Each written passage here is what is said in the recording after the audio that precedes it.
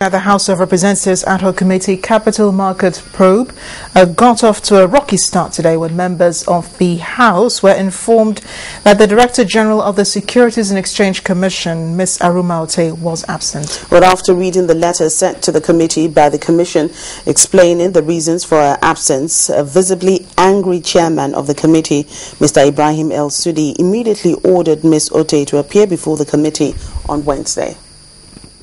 I write respectfully to inform you that I am unable to attend the public hearings today because I will be attending the National Economic Management Team meeting chaired by the President, His Excellency Dr. Goodluck Ebele Jonathan, GCFR.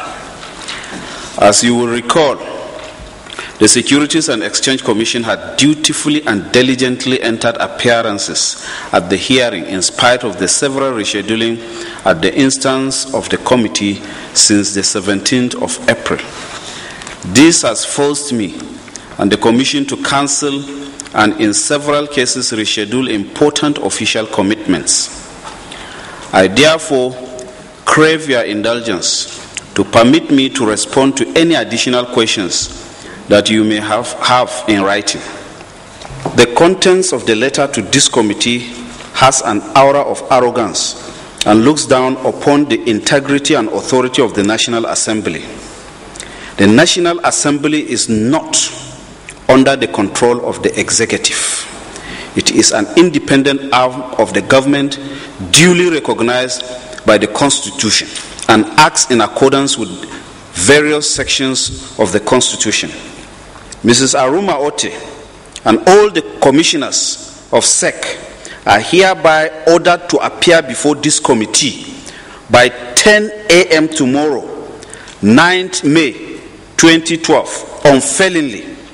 Otherwise, we shall be compelled to invoke the necessary provisions of the law. Thank you.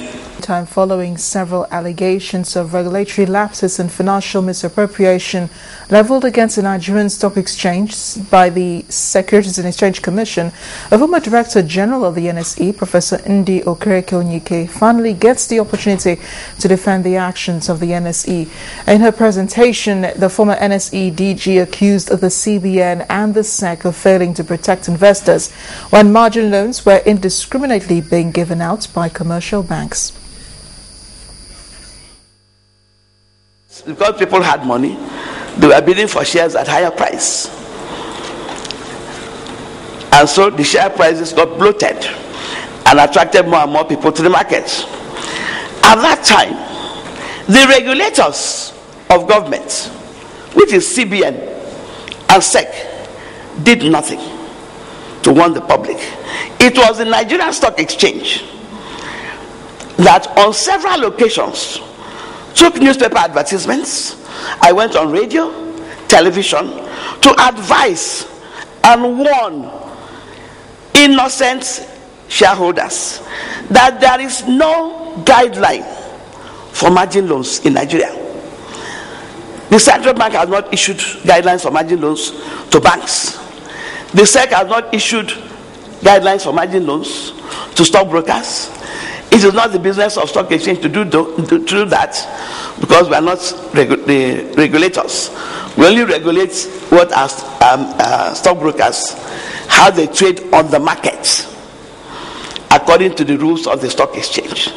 But such instruments that are alien to the market the rules must be issued by the government's regulators, which is CBN and SEC. We kept warning people, but when people are enjoying making money, they don't listen.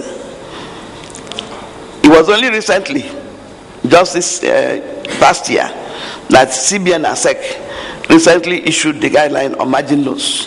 By then, the milk is already spilled. It's too late. So it was really the margin loans that destroyed the market, nothing more. Well, the former NSE DG also accused the Securities and Exchange Commission of illegally collecting money from the NSE and market brokers to fund the regulatory activities. According to her, it's unfair for the SEC to accuse the NSE of mismanaging its finances when the SEC itself was one of the beneficiaries. It is this market and the sweat of my staff and the stockbrokers that kept the SEC going.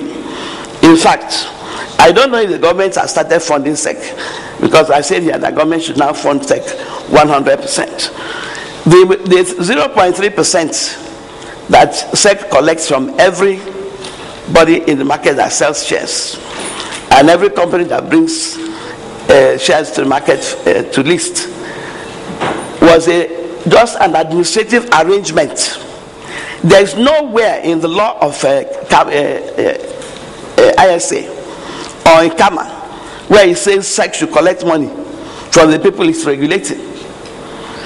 But SEC came to us some years back to appeal to the stock exchange that they want to be collecting. The stock exchange collects 0.3% from every buyer, and SEC wanted us to help them because they didn't have any strong budget.